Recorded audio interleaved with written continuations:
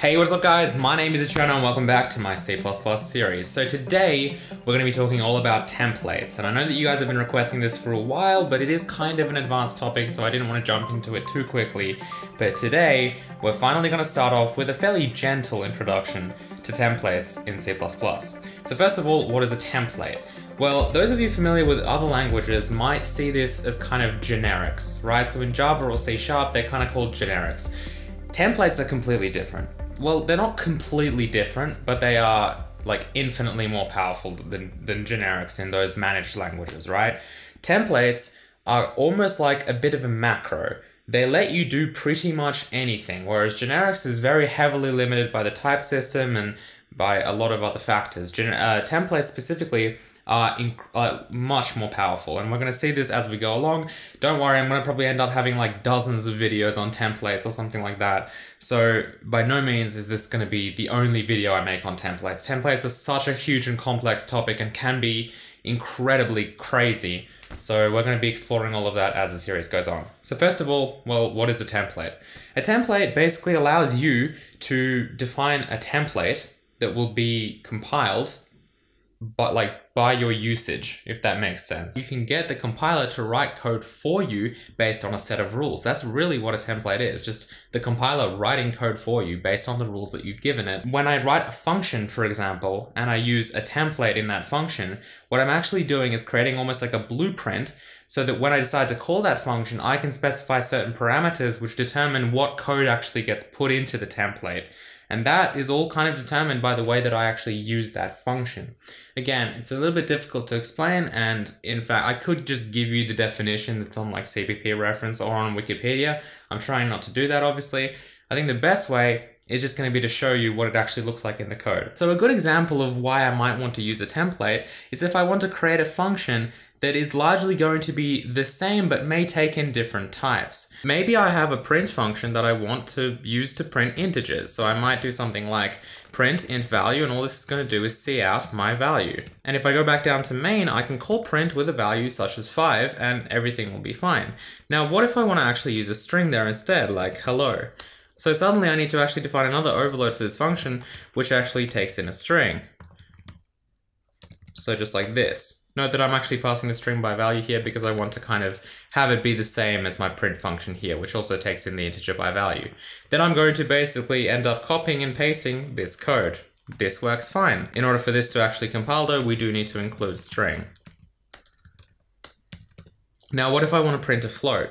Well, you kind of are seeing the picture here, I hope. If I want to print a float like 5.5, then I also need to basically copy and paste this function again. So now I have 3 different functions here, which basically the only thing that changes here is the actual type of data I'm passing in.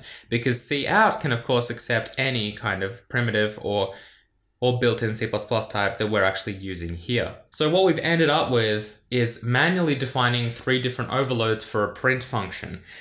That's okay. Some people actually prefer to do it this way, but what if we could just define that function once? A good goal for software engineering in general really is to kind of avoid code duplication, right?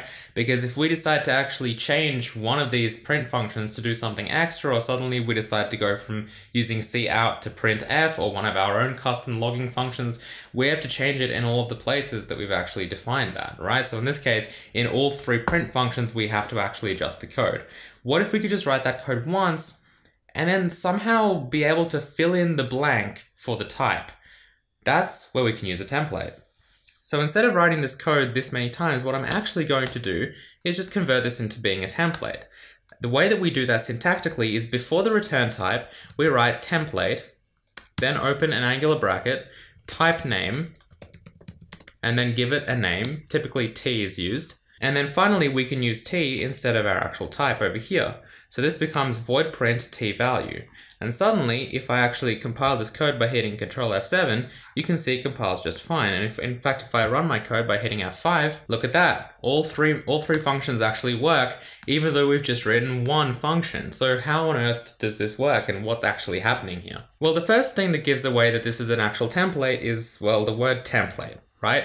This means that this is a template that will be evaluated at compile time. So basically, this isn't actual code. This isn't actually a real function. This only gets created when we actually call it. And when we call it, based on how we call it, with what types, does this actually get created and compiled as source code. Now this next part is something called a template parameter.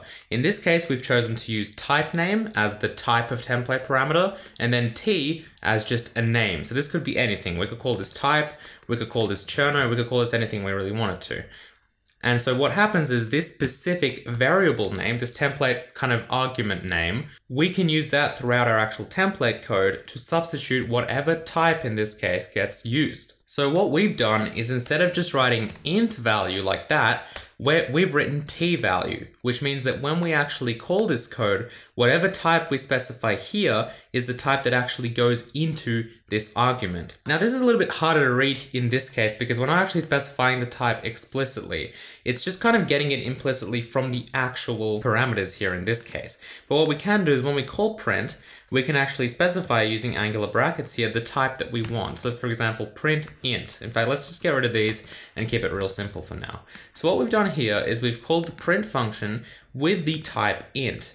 This template argument here accepts a type name. Now you can also write this as class, by the way. It is exactly the same, synonymous, right? Class type name. I tend to use type name because class, by just reading the code, class kind of implies that it has to be a class type. That's not true. As you can see, this code still compiles even though I'm using int. So because of that, I tend to just use type name because it just makes more sense. So we write type name t, which means that the first template argument that we have here is an actual type. So we can write int here, we can write std string, we can write whatever we want. Obviously, if we write std string, then what actually happens is t gets replaced with the type that we've specified, std string, which means that we are taking in a string value. Hence why this code is not compiling. So we'd actually have to write something here like Cherno or something. Now, if we go back to our 5 example, we can specify int here, but we don't have to. If it's possible for the type to actually be worked out by the argument that we use here, either by the return value, which we can talk about later, or by the actual parameter here. So in other words, C++ knows that 5 is an integer.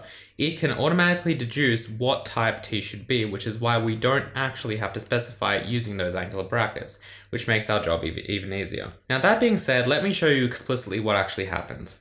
If you do not write anything, so I'm not using this print function at all, this print function does not really exist. This print function is just a template which actually gets created when we call the print function with the given template argument. And I can even prove this by making a syntax error here. So let's just say instead of value, I forget, I don't know, the E or something. So I'm just printing value. Now clearly this is an error because there is no variable called value.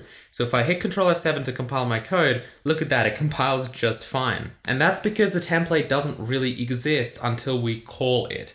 If I go back to my code and I actually try and call print with like the value 5 or something and hit Ctrl F7, at that point you can see I actually do get an error here telling me the value is an undeclared identifier. And again, that's because the template only gets created when we actually call it, because it's just a template, it's not actual code.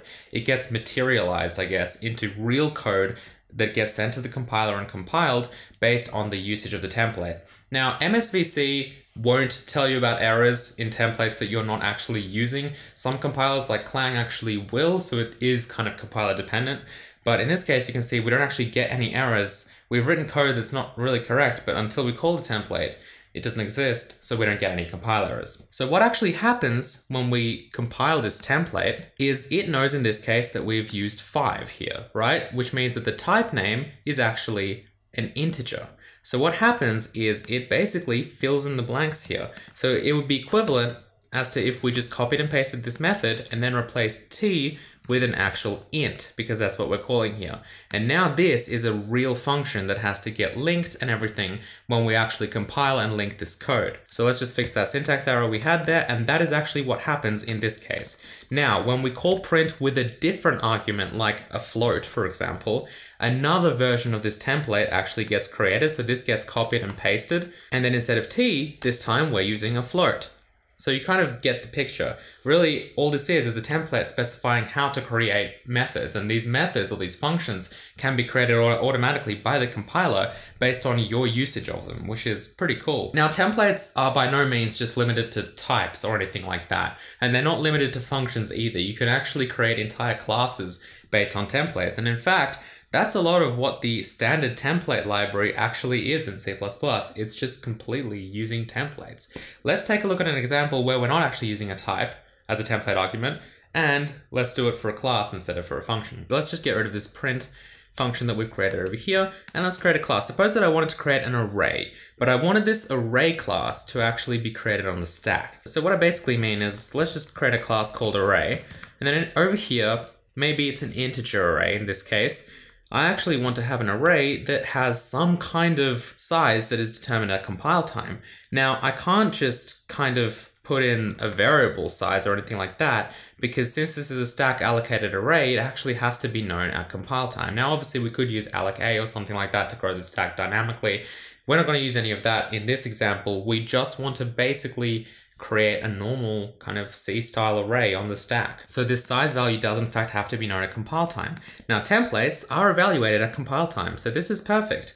What I can do is convert this class into being a template, but instead of using type name as my template argument, I can actually use just an integer, right? And I'll call this n, which is basically just stands for number. And then instead of size over here, I'm going to write n. And then finally, I'll just add one public function to this array, which is just going to return the size of the array. So I'll write int get size, and then I'll just return n, okay? So what's going to happen here is exactly the same thing that actually happened with our function. When we call this array and we specify a size like 5, and I'll just call this array, what happens is this code gets compiled based on its usage. So in this case, 5 is the template argument, which means that a version of this class gets created which replaces n with 5, like that and like that. So this is actually what we end up with. This is the code that we end up with. And then of course, if I call array.getSize here and print that to the console, I'll get rid of this extra copy I've created here. That's my code. Let's hit F5. You can see that I get 5 printing. So that's how it works. So you can see that we don't just have to use types. We can even use integers or other data types to basically specify how we want to generate a class, an entire class in this case. Let's go one step further. Suppose that instead of this being an int explicitly, I also wanted to make the type actually variable. So I wanted to be able to specify what type this array actually contains at compile time. Well, I can add another template argument. So let's add this one before the number. So I'll just write type name t and then int n, right? So now I'm going to replace this int with t, and suddenly what I've got is an array of type t, which is specified at compile time by the template, that is of size n, which is also specified by compile time. So now over here, when I actually call this array, I have to specify int as an example and 5 for my size. And I can obviously change this to be anything I want, like std string and 50 or whatever. And you can see that what I've created is kind of a class that gets automatically created every time I actually use this array. So that's pretty cool. And what we've actually created here is very similar to how the standard array class actually works in the standard template library that's in C++, right? It just has 2 template arguments, type and size, and it creates an array very similar to the way that we've actually done it here. Now, this is a sort of meta programming in C++, because you can see, instead of actually programming what our code does at runtime, we're kind of programming what the compiler will actually do during compile time. And this is extremely powerful. Now, what we're doing here, I think this is a pretty good kind of gentle introduction. We've even kind of gone as far as to create multiple template arguments and use integers instead of just kind of type names. But this is just scratching the surface. I mean, this can get really crazy really quickly. And because of that, I kind of want to talk about where you might want to use templates and where you might not want to use templates. So this part is kind of entirely subjective, it's opinionated, but in my experience, this is how it works, right? So first of all, a whole bunch of game studios out there, or software companies, whatever, actually just outright ban templates. They say, never use templates ever. Now, I think that's a little bit kind of overreacting to the situation, because I think that templates can be extremely useful for situations where, like, I don't know, like a logging system or something like that. You have every possible type that you want to log. Do you really have to, like, specify an overload for every single function? Well, you can automate that with templates, right? You can get the compiler to write code for you based on a set of rules. That's really what a template is, just the compiler writing code for you based on the rules that you've given it and based on the usage of that function or class or anything like that, right? That being said, if you start using templates, if you start getting really, really complex with your templates and you start just having it generate an entire like meta language for you, and I've seen code that would probably give you nightmares. Like seriously, you can go really far with templates. That might be pushing it, right?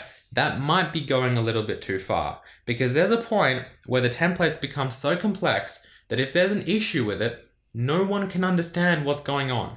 And you'll literally have to just get like a notebook, get a piece of paper and start filling in all these types manually. Of course, you can get the compiler to actually tell you what code is generating and all of that.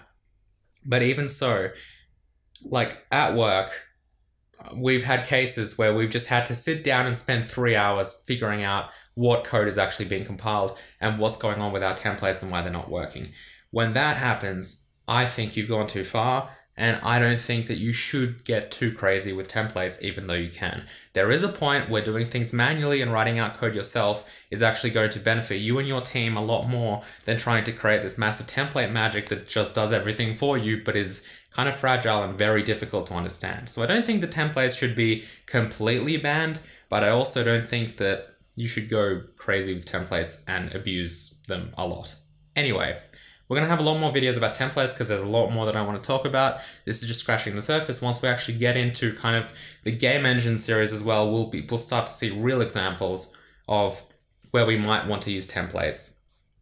Off the top of my head, I think two kind of really important places where I would definitely use templates are things like logging systems and also even like a material system, like for rendering graphics, right? When you have a uniform buffer that can contain various different types, templating that to an extent can be extremely useful.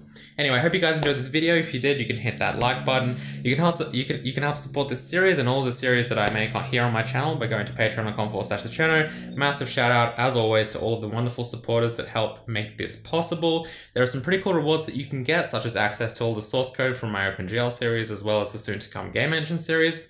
By supporting, then you also get, like for the top tier supporters, we do this thing where we basically hang out for an hour once a month and we just talk about whatever. The next one's actually coming up in like a week, so definitely sign up for that if you're interested. And then also you'll get videos early and a whole bunch of other rewards. But most of all, you're helping to support the series, which is awesome because I can basically just let me make more videos. You can also join Discord.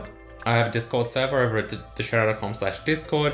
That's basically just a community of people where you can talk about whatever you want, including this programming stuff, and just discuss it with other people, ask for help with your code and all that. Definitely encourage you guys to join that. And as always, I will see you in the next video. Goodbye.